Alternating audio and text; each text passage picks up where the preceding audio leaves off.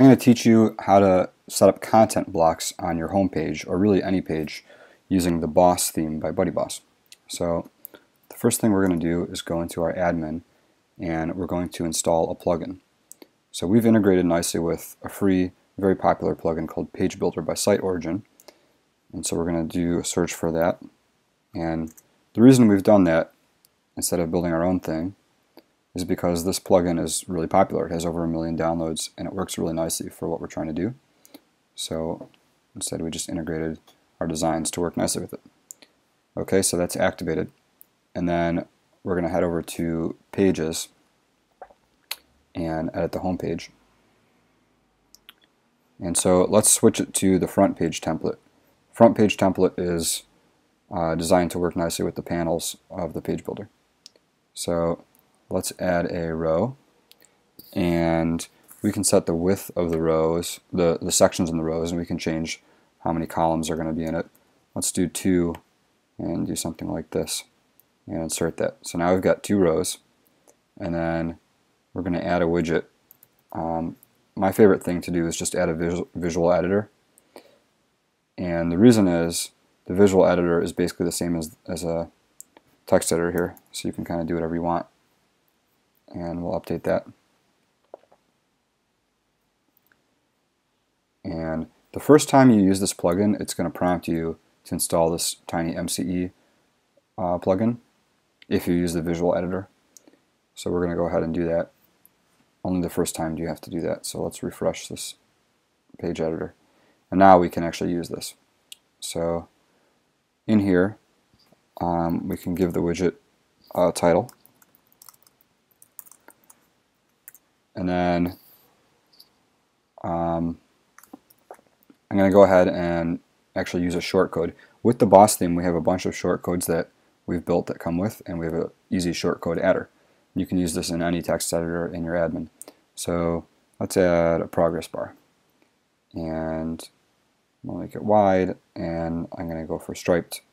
And I'll make the color red, and I'll give it 70%. Okay, very cool. We'll add, we'll add another shortcode, and let's do another progress bar, and I'm going to make it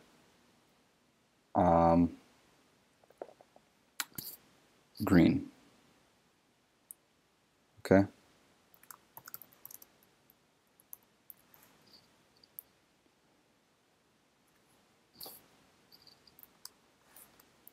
And insert that. And for fun, let's add one more. This one we'll use, let's say, a button. I'll call it button. And you can add a link in here. A large button. Actually, let me add a link.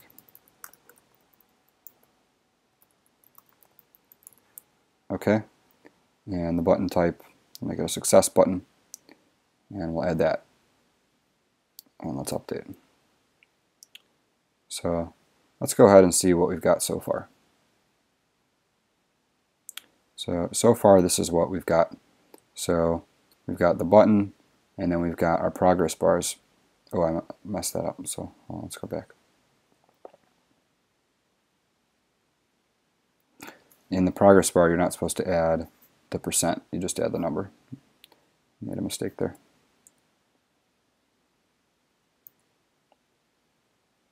There we go. So now they're working correctly. And then let's add something in the right. I just have this handy. This is a sort of fake text generator. So in this one,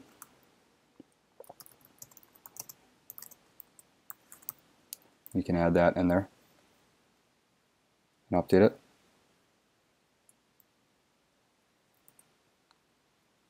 Okay, so now we've got some text over here, and we've got section over here. But you'll notice they're kind of pressed up against the edges, which doesn't look all that great. Let me make this just a little bit shorter. So it's easy to do. You can actually edit to fix this. You can add padding or spacing around the row itself. You can add gutters between columns in the row, or you can add spacing around each individual widget, however you want to do this for your particular layout. So for this one, I'm just going to add some spacing around the widget. Let's say 30 pixels around that widget, and we'll go ahead and add 30 pixels around this widget as well. And keep in mind, using this visual editor, you can add images, you can add whatever you want, and you also have access to every other widget available on your site to put into these areas. So let's refresh that. Okay, so now we're looking pretty good. We've got some spacing, and you can imagine you can add more rows with columns and set up a really fancy home page. And then if you go into your mobile mode, sure enough, everything stacks as expected and looks great.